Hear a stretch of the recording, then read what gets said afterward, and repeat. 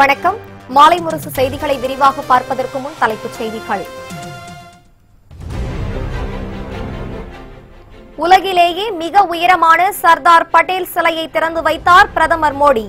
இந்திய வரலாற்றில் ஒரு மைல்கல் என பெருமிதம்.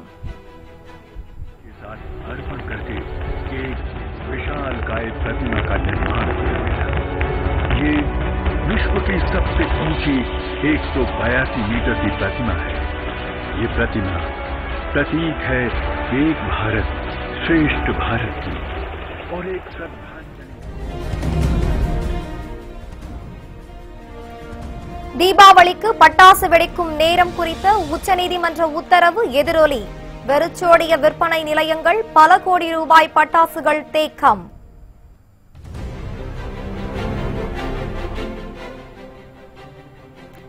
தீபாவளி சிறப்பு பேருந்துகளுக்கான முன்பதிவு இன்று முதல் தொடக்கம். 20,000 பேருந்துகள் இயக்கப்படும் என அமைச்சர் எம்.ஆர். விஜயபாஸ்கர் தகவல்.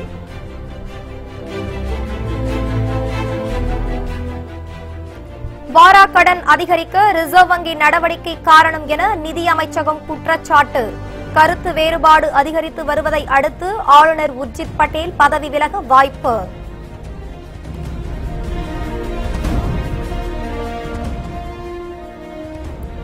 தமிழகத்தில் அடுத்த 24 மணி நேரத்தில் வடகிழக்கு பருவமழை தொடங்கும். சென்னை வானிலை ஆய்வு மையம் அறிவிப்பு.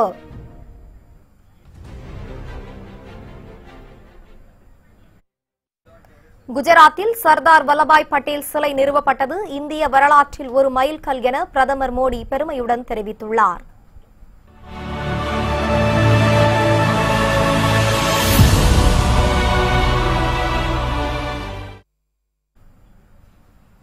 இந்தியாவின் இரும்பு மனிதர் என்று அழைக்கப்பட்ட சர்தார் வல்லபாய் பட்டேலை கௌரவிக்கும் விதமாக அவருக்கு பிரம்மாண்ட சிலை குஜராத் மாநிலம் நர்மதை ஆற்றின் கரையோரத்தில் அமைக்கப்பட்டுள்ளது. உலகின் மிக உயரம் கொண்ட சீனாவின் டெம்பிள் புத்தர் சிலையை மிஞ்சும் அளவுக்கு 182 மீட்டர் உயரம் கொண்டது பட்டேல் சிலையை 90 வயது சிற்பி சுந்தர் வடிவமைத்துள்ளார்.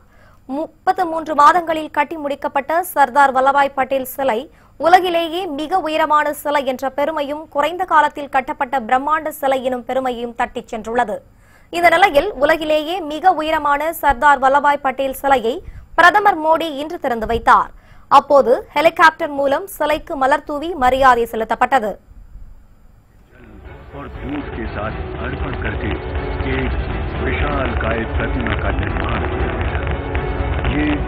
विश्व की सबसे ऊंची 182 मीटर की प्रतिमा है।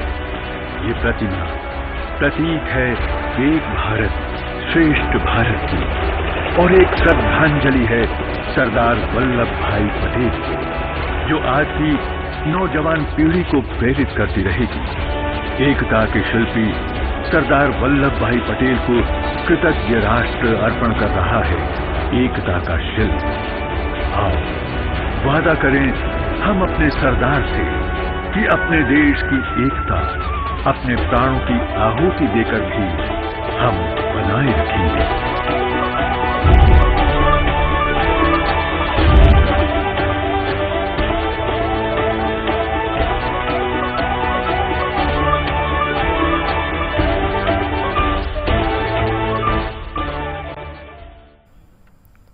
இந்த நிகழ்ச்சியில் பாஜக தேசிய தலைவர் அமித்ஷா, குஜராத் முதலமைச்சர், மாநில முதலமைச்சர்கள், முக்கிய அரசியல் பிரமுகர்கள் பங்கேற்றனர். இதேபோன்று தமிழக அமைச்சர்கள் கடம்பூர் ராஜு, பாண்டியராஜன் ஆகியோர் விழாவில் பங்கேற்றுள்ளனர். விழாவில் உரையாற்றிய பிரதமர் மோடி, நாட்டின் தலைச்சிறந்த மனிதருக்கு சிலை நிறுவியது இந்திய வரலாற்றில் ஒரு மைல்கல் என்று தெரிவித்தார்.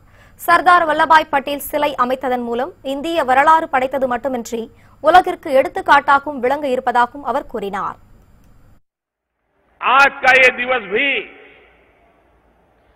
भारत के इतिहास के ऐसे ही कुछ क्षणों में से एक महत्वपूर्ण पल है।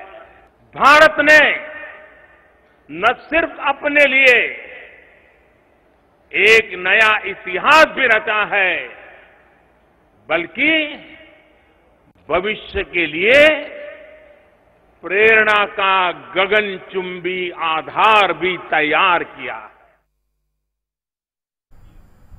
தீபாவளி தினத்தன்று காலை 1 மணி நேரமும் இரவு 1 மணி நேரமும் பட்டாசுகள் வெடித்துக் கொள்ளலாம் என்று தமிழகம் உள்ளிட்ட 5 தென் மாநிலங்களுக்கும் உச்சநீதிமன்றம் உத்தரவிட்டுள்ளது.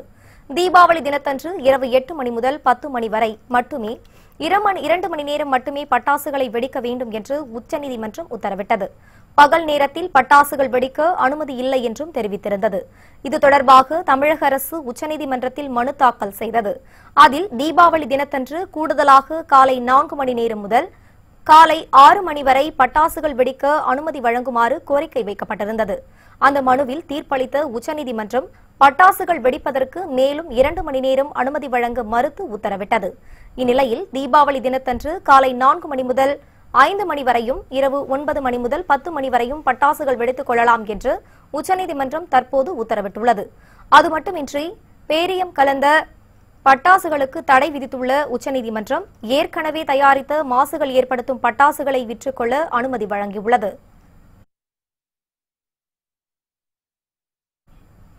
தீபாவளி என்றாலே அனைவருக்கும் நினைவுக்கு வருவது பட்டாசுதான். இதனை வெடிக்க 2 மணி நேரம் மட்டும் ஒதுக்கி உச்சநீதிமன்றம் உத்தரவிட்டது பட்டாசு வெடிப்பவர்களையும் விற்பனையாளர்களையும் நமக்கு போகச் செய்துள்ளது. தீபாவளி வந்துவிட்டால் சிறுவர்கள் முதல் பெரியவர்கள் வரை வயது வித்தியாசமின்றி பட்டாசுகளை கொளுத்திவிட்டு ஆனந்த குதூகலிப்பது வாடிக்கை. ஆனால் இந்த ஆண்டு உச்சநீதிமன்றத்தின் வெடி கட்டுப்பாடு சிறுவர்களையும் வெடிப்பிரியர்களையும் சோகத்தில் ஆழ்த்தியுள்ளது. பட்டாசு வெடிக்க தடை விதிக்கப்பட்ட தடையை மீறி பரிசீலனை செய்யுங்கள் என்று கோரிக்கை விடுத்துள்ளனர். சிவகாசி பட்டாசு தொழிற்சாலர்கள் தீபாவளினாலே பட்டாசுனாலே தீபாவளி அப்படிங்கிற சூழ்நிலை 100 அதாவது 95 காலமாக இருந்துகிட்டு இருக்கு. முதல்ல ஃபர்ஸ்ட் புது துணி, அடுத்து சாப்பாடு, அடுத்து பட்டாசு. இந்த 3 இல்லைன்னா தீபாவளி கிடையாது. முதல்ல அப்படி இருக்கும் கட்டத்தில் நீ 2 மணி நேரம் டைம் சூஸ் பண்ணிக்கோன்னா நாங்கள் எந்த டயத்தை சூஸ் பண்ணேன். இப்படி ஒரு கட்டத்தில் நீங்கள் இப்படி ஒரு கண்டிஷன் போடுறது ரொம்ப மனதுக்கு வேதனையாக இருக்குது. முதல்ல ஏன்னா பிள்ளைகளோட சந்தோஷத்தை நாங்கள் கெடுக்க முடியாது. உச்சநீதிமன்றம் இப்படி ஒரு தீர்ப்பு சொல்லும்போது எங்களுக்கே வேதனையாக இருக்குது. அதனால் இதை தயவு கூர்ந்து மறுபரிசீலனை பண்ணும்படி மிக தாழ்மையுடன் கேட்டுக்கொள்கிறேன். உச்சநீதிமன்ற உத்தரவு மிகவும் கவலையை ஏற்படுத்தி உள்ளதாக கூறும் பட்டாசு விற்பனையாளர்கள் மற்ற நாட்களில் பட்டாசு வெடிக்க தடை செய்யலாம், ஆனால் தீபாவளி அன்று ஒரு நாள் மட்டும் விதிவிலக்கு அளிக்க வேண்டும் என கோரிக்கை விடுத்துள்ளனர். 2 மணி நேரம் தான் பட்டாசு வெடிக்கணும்னு கோர்ட் ஒரு தடை உத்தரவு கொடுத்துருக்காங்க. இது பொதுமக்களுக்கும் வியாபாரிகளான எங்களுக்கும் நிறைய பாதிப்புகளை ஏற்படுத்துது. இதை தமிழக அரசு தன்னோட அதிகாரத்தை பயன்படுத்தி இந்த சட்டத்தை கொஞ்சம் ரெஸ்ட்ரிக்ஷனை இது பண்ணி ஒரு தீபாவளி அன்று மட்டும் முழுமையாக எல்லாரும் பட்டாசு வெடித்து சந்தோஷமாக கொண்டாடுவதற்கு ஆவணம் செய்யுமாறு கேட்டுக்கொள்கிறோம். வருஷத்துக்கு ஒரு தடவை வருது தீபாவளி, அன்னைக்கு ஒரு நாள் கொண்டாட போகிறோம். அன்னைக்கு வெறும் 2 மணி நேரத்தில் எப்படி வெடிச்சு சந்தோஷமாக இருக்க முடியும்? அந்த 2 மணி நேரங்கிறத இன்னும் கொஞ்சம் கூடுதல் நேரத்தை கொடுத்து அந்த ஒரு நாள் முழுக்க நல்லா சந்தோஷமாக படுத்தணும். பசங்களுடைய இதுவே அந்த ஒரு நாள் சந்தோஷம்தான். அது நல்லபடியாக இருக்கிறதுக்கு செய்யணும். 2 மணி நேரங்கிறது போதாது, இன்னும் கொஞ்சம் அதிகப்படுத்தி கொண்டாட வைக்கிறதுக்கு அரசு ஆவணம் செய்யணும். இதனிடையே பல கோடி ரூபாய் பட்டாசுகள் தேக்கம் அடைந்திருப்பதாகவும் மத்திய மாநில அரசுகள் பட்டாசு விற்பனை நேரத்தை கூடுதலாக ஒதுக்கி தர வேண்டும் என்றும் வணிகர்கள் சங்கங்கள் பேரமைப்பு தலைவர் விக்ரமராஜா வேண்டுகோள் விடுத்துள்ளார். பட்டாசு வெடிப்பதற்கு காலக்கெடு மிக குறைந்த காலக்கெடு கொடுத்திருக்கிறது. ஒரு குழப்பமான சூழலிலே தீர்ப்பை அளித்திருக்கிற நீதியரசர் அவர்களும் மத்திய மாநில அரசு என்ன முடிவெடுக்கிறதோ அதை நேரத்தை ஒதுக்கிக் கொள்ளலாம் என்று சொல்லியிருக்கிறார்கள். ஆனால் 2 மணி நேரம் என்பது போதாத ஒரு நிலைப்பாடு. பட்டாசு வெடிப்பதற்கு நீண்ட நேரத்தை அரசு பெற்றுத்தர வேண்டும். அதற்குரிய நடவடிக்கை தமிழக முதல்வர் அவர்கள் உடனடியாக களமிறங்கி தீபாவளியிலே காலையிலிருந்து இரவு வரை, ஏன்னா தீபாவளி என்று சொன்னால் ஒரு வாரத்துக்கு முன்பே. கிருஷ்ணகிரி தமிழக கர்நாடக எல்லை மாவட்டம் என்பதால் அங்கு 200க்கும் மேற்பட்ட பட்டாசு கடைகள் அமைக்கப்பட்டுள்ளன. ஓசூரில் உள்ள கடைகளில் பட்டாசு வாங்க வாடிக்கையாளர்கள் வரவில்லை என வியாபாரிகள் தெரிவித்துள்ளனர். உச்சநீதிமன்ற உத்தரவால் பட்டாசு விற்பனை மந்தமாக இருப்பதாகவும் இதனால் சிறு குறு வியாபாரிகள் பாதிப்புக்குள்ளாகி இருப்பதாகவும் தெரிவித்துள்ளனர். அதிக கட்டணம் வசூலித்த 36 தனியார் பேருந்துகள் மீது நடவடிக்கை எடுக்கப்பட்டுள்ளதாக போக்குவரத்து துறை அமைச்சர் எம்.ஆர். விஜயபாஸ்கர் தெரிவித்துள்ளார். தீபாவளி பண்டிகையை ஒட்டி சென்னை உள்ளிட்ட மாநகரங்களில் இருந்து பொதுமக்கள் தங்களது சொந்த ஊர்களுக்கு செல்வதற்காக 20,567 சிறப்பு பேருந்துகள் இயக்கப்பட உள்ளன. இந்நிலையில் சிறப்பு பேருந்துகளுக்கான முன்பதிவு மையங்கள் இன்று தொடங்கி நவம்பர் 5ஆம் தேதி வரை செயல்பட உள்ளன. இதற்காக கோயம்பேட்டில் 26 சிறப்பு முன்பதிவு மையங்களும், தாம்பரம் சானிட்டோரியம் பேருந்து நிலையத்தில் 2 மையங்களும், பூவிருந்தவள்ளி, மாதவரம் பேருந்து நிலையங்களில் தலா 1 என மொத்தம் 30 சிறப்பு முன்பதிவு மையங்கள் அமைக்கப்பட்டுள்ளன. இந்த சிறப்பு முன்பதிவு மையங்களை போக்குவரத்து துறை அமைச்சர் MR விஜயபாஸ்கர் சென்னை கோயம்பேட்டில் இன்று தொடங்கி வைத்தார். இதையடுத்து செய்தியாளர்களிடம் பேசிய அவர், தீபாவளி பண்டிகைக்காக சென்னையில் இருந்து சொந்த ஊர்களுக்கு செல்லும் பொதுமக்களின் பயணத்திற்கு தேவையான அனைத்து முன்னெச்சரிக்கை நடவடிக்கைகளும் எடுக்கப்பட்டுள்ளதாக கூறினார். சென்னையிலிருந்து சென்ற ஆண்டு 11,335 பேருந்துகள் இயக்கப்பட்டது.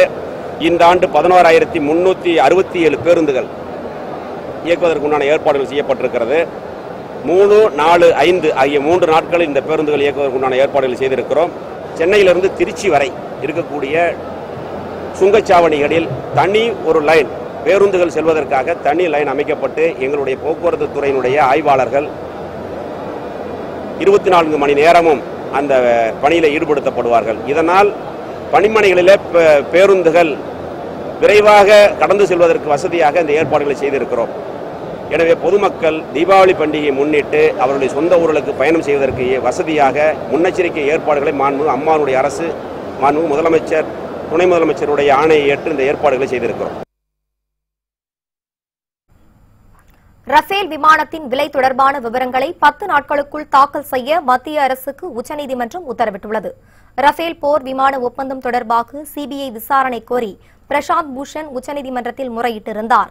அது தொடர்பான வழக்கு இன்று தலைமை நீதிபதி ரஞ்சன் கோகாய் அமர்வு முன்பு விசாரணைக்கு வந்தது. அப்போது ரஃபேல் போர் விமானம் இந்திய ராணுவ படைக்கு தேவையானதா இல்லையா என எந்த மனுதாரரும் ஏன் கேட்கவில்லை என நீதிபதிகள் கேள்வி எழுப்பினர். இதனைத் தொடர்ந்து ரஃபேல் போர் விமானங்கள் எவ்வளவு விலை கொடுத்து வாங்கப்பட்டுள்ளன, எதுபோன்ற அம்சங்களை முன்வைத்து இதற்கான ஒப்பந்தங்கள் மேற்கொள்ளப்பட்டன என்பன உள்ளிட்ட விவரங்களை மத்திய அரசு 10 நாட்களுக்குள் தாக்கல் செய்ய வேண்டும் என உச்சநீதிமன்றம் உத்தரவிட்டது. மத்திய அரசுடன் கருத்து வேறுபாடு ஏற்பட்டதைத் தொடர்ந்து ரிசர்வ் வங்கியின் ஆளுநர் உர்ஜித் பட்டேல் பதவி விலகப் போவதாக தகவல்கள் தெரிவிக்கின்றன. ரிசர்வ் வங்கி ஆளுநர் உர்ஜித் பட்டேலுக்கும் மத்திய அரசுக்கும் இடையே நிரவ் மோடி விவகாரம், பொதுத்துறை வங்கிகளை முறைப்படுத்தும் விவகாரம் என பல விவகாரங்களில் கருத்து வேறுபாடு நிலவுகிறது. கடந்த வாரம் மும்பையில் நடைபெற்ற நிகழ்ச்சியில் பேசிய ரிசர்வ் வங்கியின் துணை ஆளுநர் விரால் ஆச்சாரியா, ரிசர்வ் வங்கியின் சுதந்திரமான இயக்கத்தை மத்திய அரசு பறித்துவிட்டதாக கடுமையான விமர்சனங்களை முன்வைத்தார். இதற்கு பதில் கொடுத்த மத்திய நிதி அமைச்சர் அருண்ஜேட்லி, 2008 முதல் 2014 வரை கடன் அளிப்பதை கட்டுப்படுத்த ரிசர்வ் வங்கி எந்த முயற்சியும் எடுக்கவில்லை என்று தெரிவித்தார். மேலும் ரிசர்வ் வங்கியின் இந்த நடவடிக்கைதான் வாராக்கடன் அதிகரிக்க காரணம் என்றும் அவர் குற்றம் சாட்டினார். இந்நிலையில் மத்திய அரசுடன் முரண்பாடு அதிகரித்துவிட்டதை அடுத்து ரிசர்வ் வங்கி ஆளுநர் உர்ஜித் பட்டேல் பதவி விலக உள்ளதாக தகவல்கள் தெரிவிக்கின்றன. ஆனால் இதனை ரிசர்வ் வங்கியும் மத்திய நிதி அமைச்சகமும் மறுத்துள்ளது.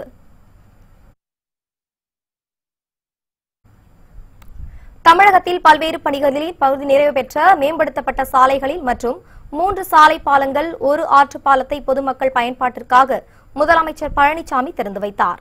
சென்னை தலைமை செயலகத்தில் இருந்து காணொலி காட்சி மூலம் நாமக்கல் மாவட்டத்தில் 295 கோடி ரூபாய் மதிப்பில் மேம்படுத்தப்பட்ட மல்லியக்கரை, ராசிபுரம், திருச்செங்கோடு, ஈரோடு சாலையை முதலமைச்சர் பழனிசாமி மக்கள் பயன்பாட்டுக்காக திறந்து வைத்தார். மேலும் 388 கோடி ரூபாய் மதிப்பீட்டில் கோவை, காரமடை, விழுப்புரம் மாவட்டம் திண்டிவனம், திண்டுக்கல் ஆகிய பகுதிகளில் கட்டி முடிக்கப்பட்ட சாலை பாலம் மற்றும் தர்மபுரி, பாப்பிரெட்டிப்பட்டியில் வாணியார் ஆற்றின் குறுக்கே கட்டப்பட்டுள்ள ஆற்றுப்பாலம் ஆகியவற்றையும் முதலமைச்சர் பழனிசாமி பொதுமக்கள் பயன்பாட்டுக்காக அர்ப்பணித்தார். இந்த நிகழ்ச்சியில் அமைச்சர்கள் திண்டுக்கல் சீனிவாசன், தங்கமணி, SP வேலுமணி, KP அன்பழகன், சரோஜா மற்றும் தலைமைச் செயலாளர் கிரிஜா வைத்தியநாதன் உட்பட அரசு உயரதிகாரிகள் கலந்து கொண்டனர். முன் எப்போதும் இல்லாத வகையில் ரிசர்வ் வங்கி சட்டத்தின் 7வது பிரிவை அமல்படுத்த வேண்டிய அவசியம் ஏன் என மத்திய அரசுக்கு முன்னாள் நிதியமைச்சர் ப. சிதம்பரம் கேள்வி எழுப்பியுள்ளார். இது தொடர்பாக அவர் தனது ட்விட்டரில் 7வது பிரிவு அமல்படுத்தப்பட்டால் மோசமான விளைவுகள் ஏற்படும் என்று தெரிவித்துள்ளார். காங்கிரஸ் ஆட்சியில் நிதி நெருக்கடி இருந்தபோதிலும் அப்போதைய அரசு 7வது பிரிவை அமல்படுத்த முடியவில்லை என்பதை குறிப்பிட்டுள்ள ப. சிதம்பரம், நாட்டின் பொருளாதார நிலை குறித்த தகவல்களை மத்திய அரசு மறைப்பதாகவும் குற்றம் சாட்டியுள்ளார். 18 MLAக்கள் தகுதி நீக்கம் வழக்கில் மேல்முறையீடு செய்யப்போவதில்லை என டிடிவி தினகரன் அறிவித்துள்ளார். மதுரையில் செய்தியாளர்களுக்கு பேட்டியளித்த அவர் 20 தொகுதிகளிலும் அம்மா மக்கள் முன்னேற்றக் கழகம் வெற்றி பெறும் என்றும் உறுதியளித்தார். நாங்கள் மேல்முறையீடு செல்லவில்லை, தேர்தலை சந்திக்கிறோம். டெபாசிட் பெறுவதற்கு தான் அதிமுக போராட வேண்டியிருக்கும். அம்மா மக்கள் முன்னேற்ற கழகம் 20 தொகுதிகளிலும் மாபெரும் வெற்றி பெறும். அமைச்சரா இருக்கிறத தவிர வேற என்ன தகுதி இருக்கு அவருக்கு? மண்குதிரை யார் என்பதை இந்த 20 தொகுதி தேர்தலையும் வருங்காலத்தில் எப்பொழுது தேர்தல் வந்தாலும் மக்கள் அதை நிரூபிப்பார்கள். போதுமா? ஜெயலலிதா மரணம் தொடர்பாக விசாரித்து வரும் ஓய்வு பெற்ற நீதிபதி ஆறுமுகசாமி உடல்நலக் குறைவு காரணமாக மருத்துவமனையில் அனுமதிக்கப்பட்டுள்ளார். ஜெயலலிதா மரணம் தொடர்பாக ஓய்வு பெற்ற நீதிபதி ஆறுமுகசாமி தலைமையில் விசாரணை ஆணையத்தை தமிழக அரசு அமைத்துள்ளது. இந்த விசாரணை ஆணையத்தில் முன்னாள் தலைமைச் செயலர்கள், அரசு அதிகாரிகள், அப்பல்லோ மருத்துவர்கள், காவல்துறை அதிகாரிகள், ஜெயலலிதா மற்றும் சசிகலாவின் உறவினர்கள் என 100க்கும் மேற்பட்டோர் ஆஜராகி விளக்கம் அளித்துள்ளனர். இந்நிலையில் விசாரணை ஆணைய நீதிபதி ஆறுமுகசாமி சென்னையில் உள்ள மருத்துவமனையில் இன்று திடீரென அனுமதிக்கப்பட்டுள்ளார். காய்ச்சல் காரணமாக அவர் மருத்துவமனையில் அனுமதிக்கப்பட்டு சிகிச்சை பெற்று வருவதாக தகவல் வெளியாகியுள்ளது.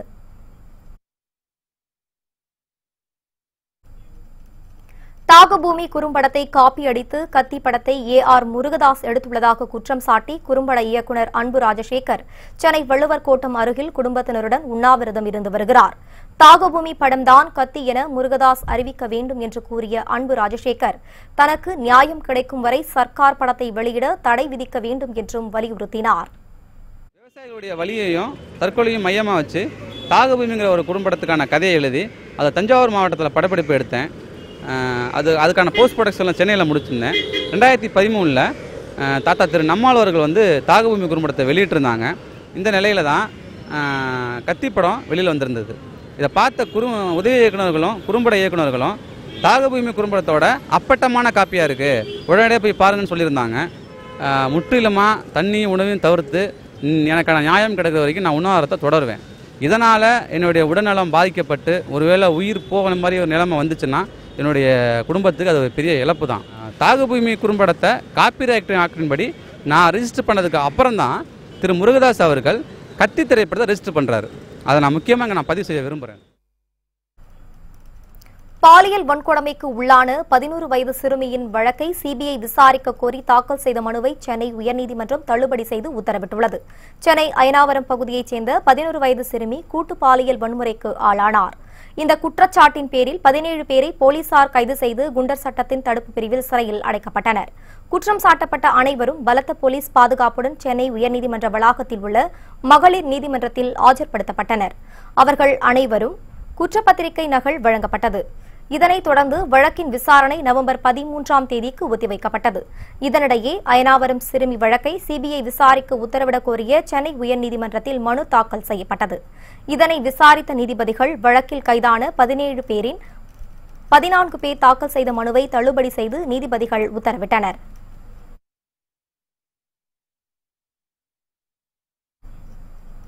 சென்னை விமான நிலையத்தில் சோதனையில் ஈடுபட்ட சுங்கத்துறை அதிகாரிகளிடம் வாக்குவாதம் செய்த பயணியை போலீசார் கைது செய்தனர். சென்னை விமான நிலையத்தில் துபாயில் இருந்து வந்த சாகுல் அமீது என்ற பயணியிடம் சுங்கத்துறை அதிகாரிகள் சோதனை செய்தனர். அப்போது அவரிடம் 900 கிராம் மதிப்பில் 8 வளையல்கள் உள்ளிட்ட தங்க நகைகள் இருந்தது தெரியவந்தது. இதையடுத்து அதிகாரிகள் அவரிடம் தங்க நகைகளுக்கான ஆவணங்களை கேட்டனர். இது தொடர்பாக சாகுல் அமீது அதிகாரிகளிடம் வாக்குவாதத்தில் ஈடுபட்டார். இதுகுறித்து சுங்கத்துறை அதிகாரிகள் விமான நிலைய போலீசாரிடம் புகார் அளித்தனர். இதையடுத்து சாகுல் அமீது மீது 3 பிரிவுகளின் கீழ் வழக்கு பதிவு செய்த போலீசார் அவரை கைது செய்து சிறையில் அடைத்தனர்.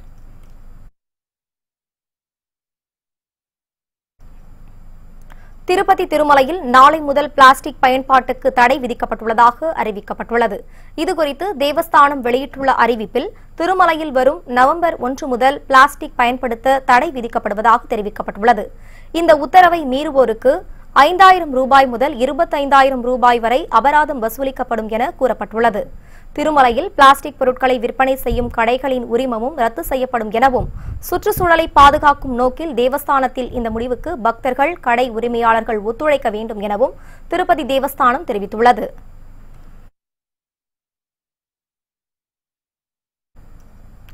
கோவையில் 6 வயது பெண் குழந்தைக்கு பாலியல் தொந்தரவு அளித்த நபரை காவல்துறையினர் கைது செய்தனர். கோவை கணபதி நகர் சங்கரனூர் அருகில் வேதாம்பாள் நகரில் வசித்து வருபவர் ஆண்டனி. இவருக்கு 2 பெண் குழந்தைகள் உள்ளனர். இந்நிலையில் நேற்று இரவு தனது 6 வயது மகளை காணவில்லை என ஆண்டனி தேடியுள்ளார். அப்போது அதே குடியிருப்பில் கீழ்ப்பகுதியில் வசித்து வந்த அப்துல் ஜாபர் என்பவர் தனது மகளுக்கு பாலியல் தொல்லை அளித்து வந்தது தெரியவந்துள்ளது. இதுகுறித்து கூச்சலிட்டு அருகில் உள்ளவர்களிடம் கூறிய ஆண்டனி காவல்துறையினருக்கு தகவல் கொடுத்தார். நிகழ்விடத்திற்கு வந்த காவல்துறையினர் அப்துல் ஜாபரை கைது செய்து அழைத்துச் சென்றனர்.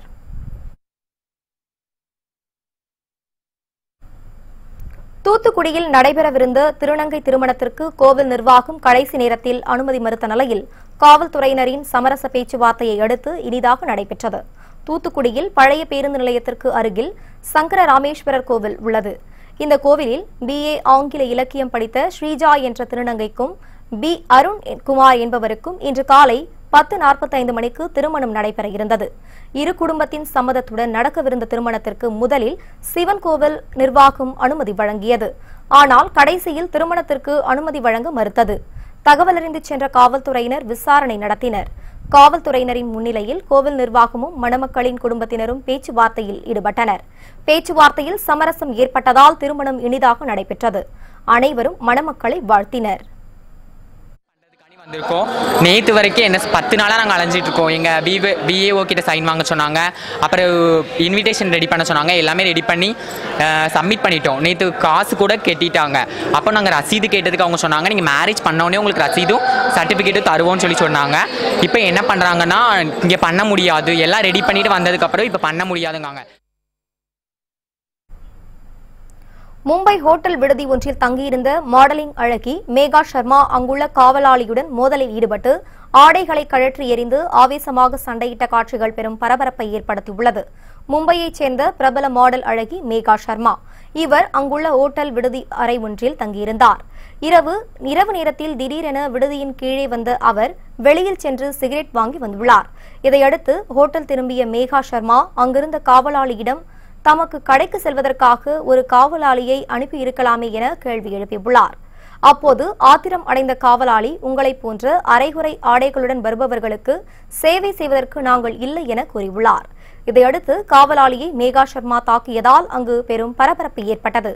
பின்னர் போலீசார் அங்கு வரவழைக்கப்பட்டனர். அப்போது அவர்களுக்கு எதிராக முழக்கமிட்ட சர்மா ஒரு கட்டத்தில் தனது ஆடைகளை கழற்றி எறிந்தார். இதனால் மேலும் பரபரப்பு ஏற்பட்டது. பின்னர் அங்கு விரைந்த பெண் போலீசார் அவரை சமாதானம் செய்தனர். இந்த வீடியோ காட்சிகள் இணையத்தில் வைரலாகி வருகிறது.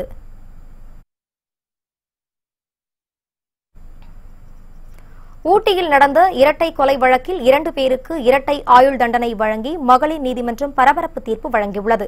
கடலூர் மாவட்டம் சிதம்பரம் பகுதியைச் சேர்ந்தவர் காசி விஸ்வநாதன். இவரும் செல்போன் கடையில் வேலை செய்து வந்த இம்ரோஸ் என்பவரும் காதலித்து வந்தனர்.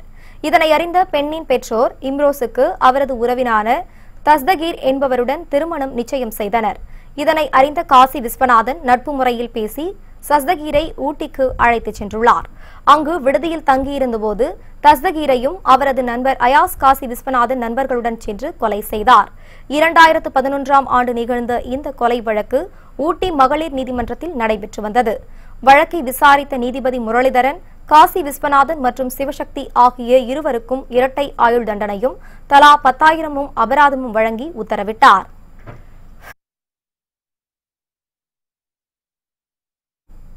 புத்தம் புதிய செய்திகள் அவ்வப்போது முழுமையாக மாலைமுரசு தொலைக்காட்சி வழங்கும். இணைந்திருங்கள் மாலைமுரசு தொலைக்காட்சியுடன். வணக்கம்.